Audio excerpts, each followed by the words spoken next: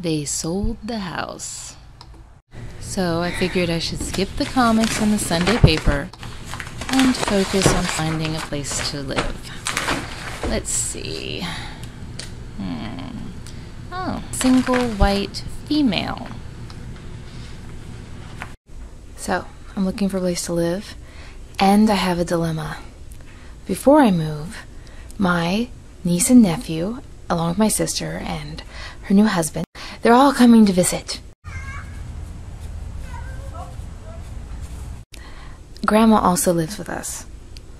But Grandma is ill, and she goes to bed, because she's sleepy, around, I'd say 6 o'clock every night.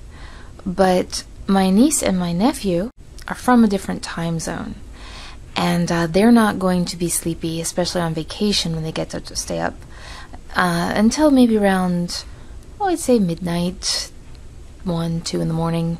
They better not stay up until 2 in the morning. That would be too late, even in their time zone. But it is vacation, so... Plus, it's not like we're going to, feed them lots of sugar or anything. Yes, probably, whatever they want. They're on vacation. But here's the problem. I need to know what we can do outside.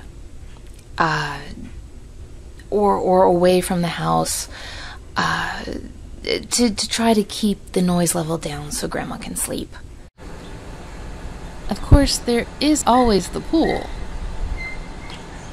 We have, frisbees, and there's a trampoline next door we might be able to borrow, and I was thinking volleyball, badminton, see, I'm going, do you have any ideas?